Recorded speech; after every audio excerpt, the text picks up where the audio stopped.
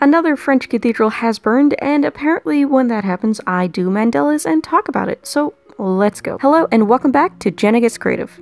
On Saturday, July 18th, fire broke out in the Cathedral of St. Peter and St. Paul of Nantes, perhaps better known simply as the Nantes Cathedral.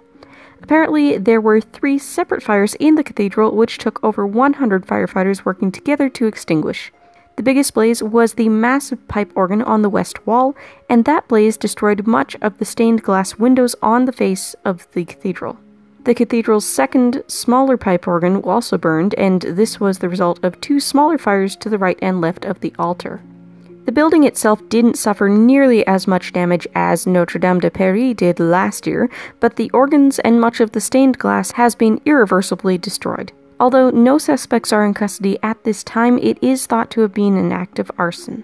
The stone foundation of this cathedral was laid in 1434, making it nearly 600 years old. The west facade and tower were constructed first after the foundation, completed in 1470, and the beautiful stained glass windows it featured until Saturday were installed in 1498 and were a gift to the project from Queen Anne. This is not the first time that Nantes Cathedral has been notably damaged. Allied bombing during World War II damaged the edifice in 1944, and the timber frame of the roof was significantly damaged by an accidental renovation construction-related fire in 1972. It was the 1972 fire that prompted a major restoration of the cathedral's interior that is touted among historians and architects as one of the most extensive and complete interior cathedral restorations ever done in France. Last year, when Notre Dame burned in April, I had just received my March 2019 Scrawler box, and the prompt had been Enchantress. I combined the prompt with a tribute to Notre Dame and drew a stylized woman reminiscent of Disney's Esmeralda,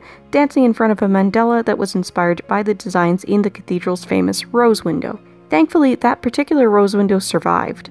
This time, this cathedral didn't have a nice round rose window, so my mandala is a little more abstract. I borrowed the shapes used in the stonework and in the frames between the stained glass panels on the western facade, particularly in the windows as viewed from the outside, and avoided some of my more habitual mandala filler shapes that would make this start to look a little too Eastern for a 600-year-old Catholic church in France. When it came time to color it, I chose pastel shades in the overall impression colors you end up seeing when viewing a well-lit stained glass window at a distance. Restoration in Notre Dame is still ongoing, slowed of course by current events, and now it seems France has a second cathedral to restore. Both as a former student of history and as an artist, I find news like this devastating. These are places of worship and protection that are centuries old and have played such an important part in European history. Notre Dame in particular is also such an integral part of Western pop culture due to works of fiction like Victor Hugo's Notre Dame de Paris. It's heartbreaking to see them damaged or even destroyed in an instant, and not by natural disaster or the passing of time.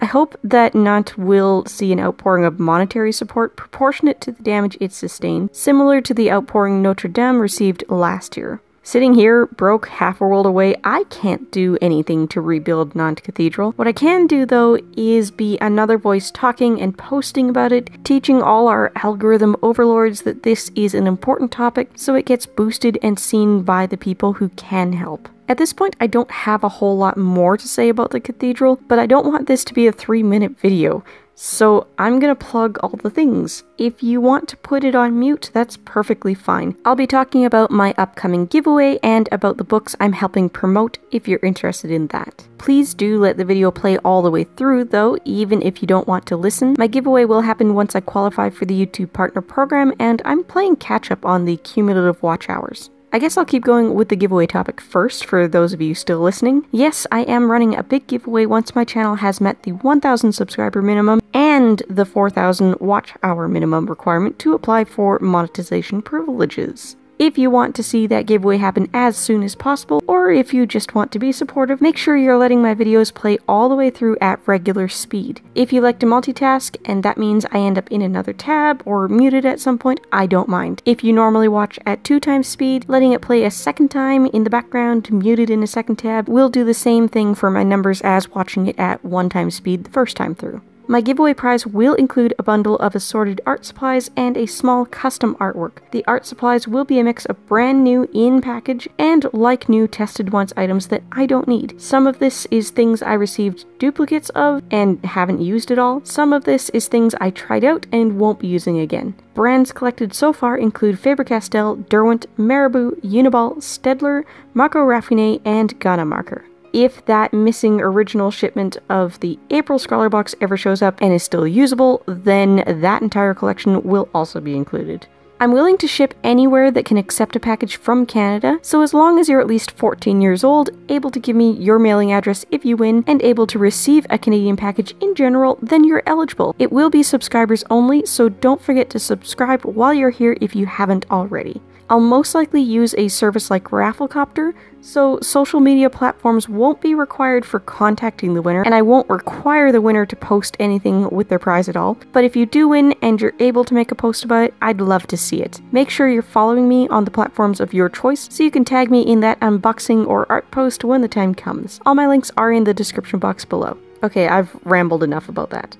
I am a volunteer member on the street teams of not one but two authors from right here on YouTube right now. If you've been around this channel lately, then you know I'm helping promote Jenna Moressi's dark fantasy romance novel, The Savior's Sister. I am not being paid to promote her at all, but I did receive an advanced reading copy for free, and all the promotion tasks I do for it do enter me in little weekly raffles for small prizes, so full transparency there. Same goes for the second book I'll be talking about, it's the same setup. I do genuinely love The Savior's Sister and rated it 5 stars. That's not just ass-kissing either. This is Jenna Moressi's third book.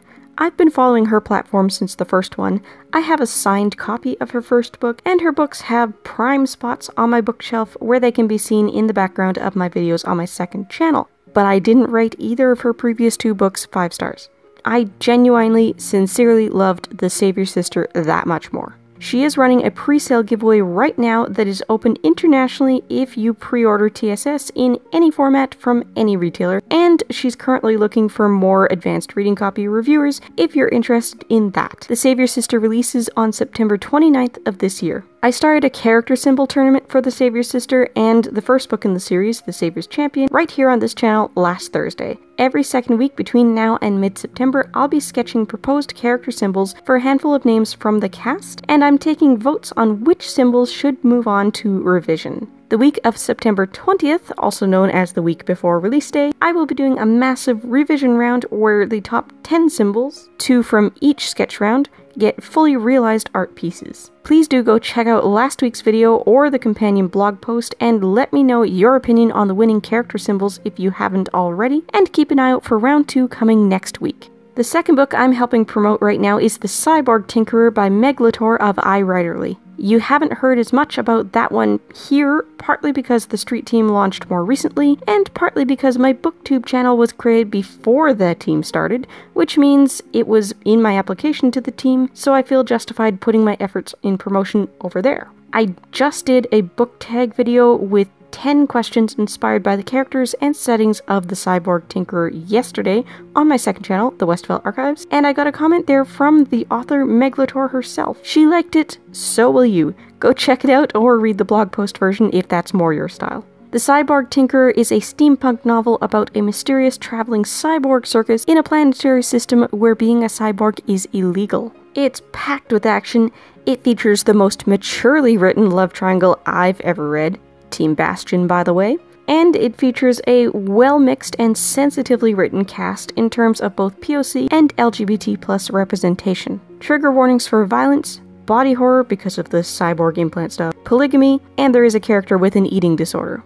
If The Cyborg Tinkerer sounds interesting to you, Meg is also running a pre-sale giveaway and also currently looking for ARC reviewers. All the links you need will be in the description down below, and if you want content from me dedicated to TCT, you will find it on my second channel and on my blog.